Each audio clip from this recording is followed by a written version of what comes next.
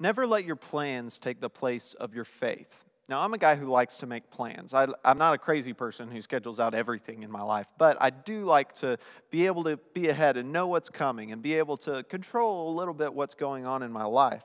Well, lots of us have had to learn to hold our plans loosely during COVID, and James in James chapter 4 would seem to say that's probably a good thing for us. And he's continuing this theme of being humble, submitting ourselves to the Lord.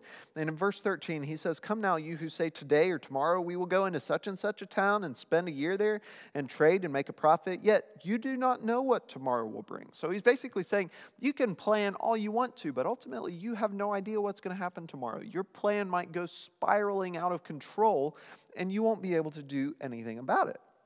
Well, the problem is we like to try and make ourselves into God.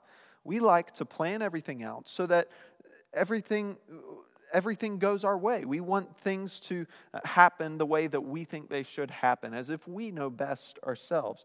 And so there's a pride issue here.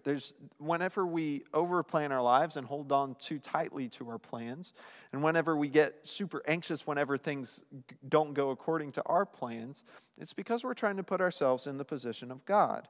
We've been talking about humbling ourselves before God, and that is incredibly important here. You go on in verse 14, it says, "What is your life? For you are but a mist that appears for a little time and then vanishes." James gives us a little bit of a dose of humble reality, right?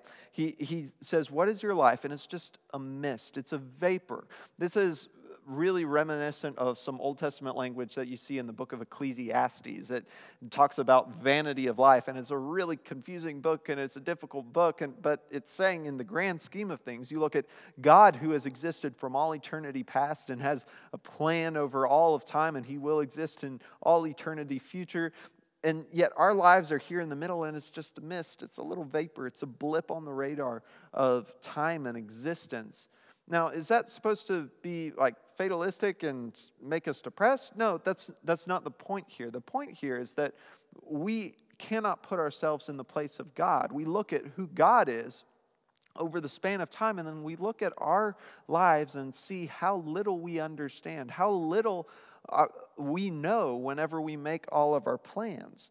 You think you can plan everything out and have your life neatly in order, but in the end, you're not God, and you don't know the things that God knows. And often, we need to humble ourselves before God and trust him with what is next. Go on reading in verse 15. It says, "Instead you ought to say, if the Lord wills, we will live and do this or that." Excuse me.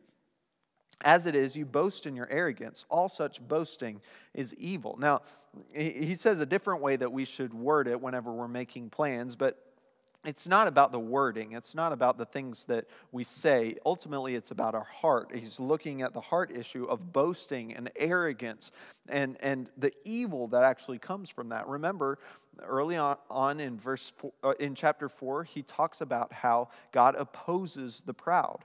And so the problem here is not that you have a planner. The problem's not that you make plans and that you don't fly through life by the seat of your pants, not just going with the flow and not making any plans whatsoever. That's not the problem. The issue is in our heart. Schedules and planners are good things that can be used for the glory of God, but when our faith is replaced by those things, that's where the issue comes in. Whenever faith in ourselves and our own plans becomes more significant in our hearts than our faith in God, that's where there's a problem.